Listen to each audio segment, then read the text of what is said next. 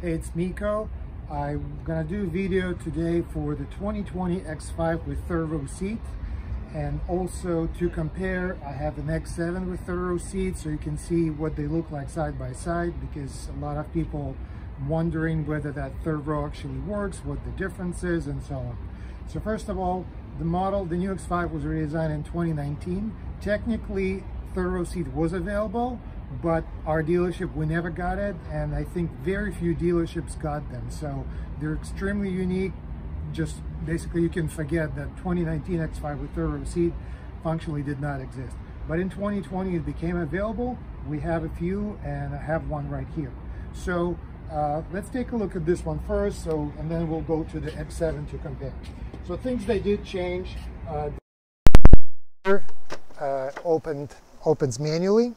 Also, with all these cars, if you get third row seat, you get different suspension, you get air suspension because of extra weight. So there's another button that can actually lower the car a little bit for loading, and so that button is here. Also, they added two things. If you come a little bit over here, there are two buttons right here. These are the buttons that you can use to fold the second row. The third row can be folded, or has to be folded manually. There's no option to fold it with a button, so there's that. Let's take a look at the second row. As before, then second row can move. You can adjust it, you can move it. No longer you can move it with just manual thing. You have to use these things. You have to use the power seat adjustment. So just to show you, this is what it is when you move it all the way back. And you can adjust the recliner on the seat. So right now this is reclined all the way. And this is pretty much the same as the X5 without the third row.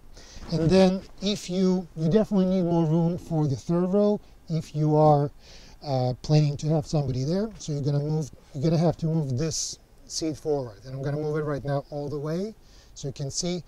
This is it. So now it's moved all the way.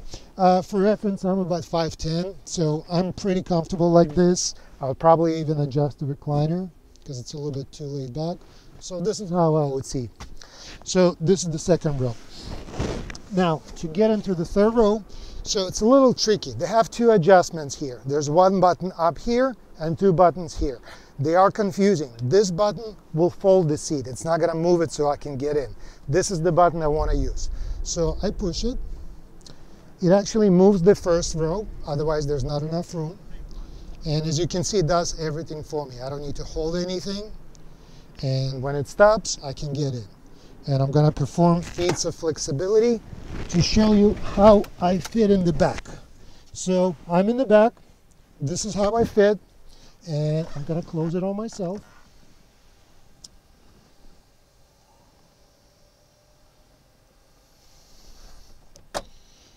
So as you can see, I'm actually, I'm still comfortable. Right now it pushed me a little bit back, so my knees are touching this seat, but I don't have to fold sideways. I can actually sit pretty straight forward like this.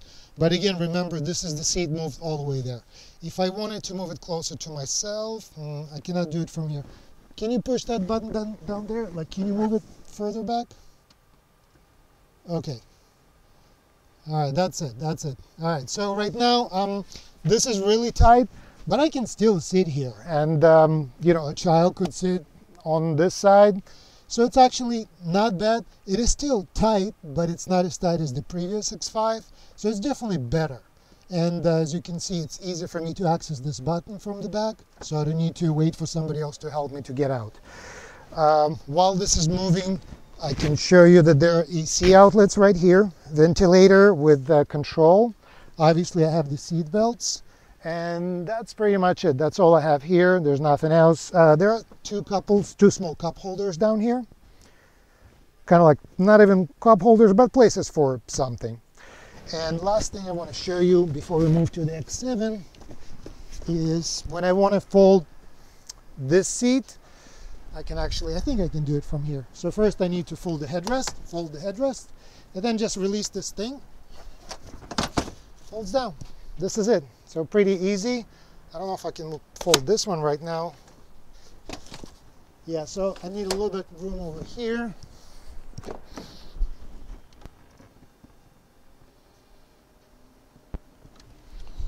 Move that. There we go. So this is the X5. And now for comparison, I will perform similar thing for the X7 just so you can see how I fit. All right. So the button is in the same place. Push and release it, or you can hold it if you want to.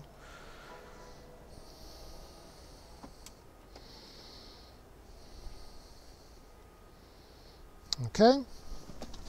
Step in.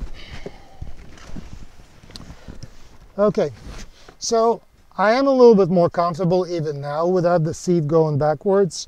In terms of controls and comfort, surprisingly, there are no controls for the AC like in the X5. There's a nice cup holder here. I'm sorry, I take it back. Controls are here, and not just for AC. I have a sunroof, I have heated seats, so there's a lot of cool stuff here. So, my bad. And finally, I want to show you what it looks like when I close it on myself. And it should be a lot of room. Okay.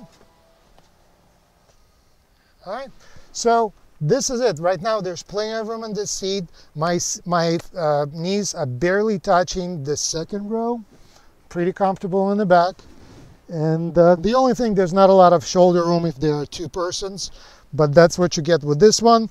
Also, just to remind you, X5, X7 has an option for captain seats for the second row. So you can have a 6-seat configuration. Then there's going to be a pass-through here that'll make it a little bit easier to climb in here for kids.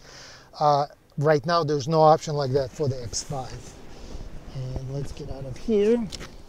So yeah, obviously it's a larger car, so it's easier to get in and out. But surprisingly, this is my first time trying it. The new X5 is really comfortable in the third row compared to the previous models. And so it actually works pretty well. And last thing, while we're filming, just to compare, I'm gonna fold everything down here. Fold all the seats down.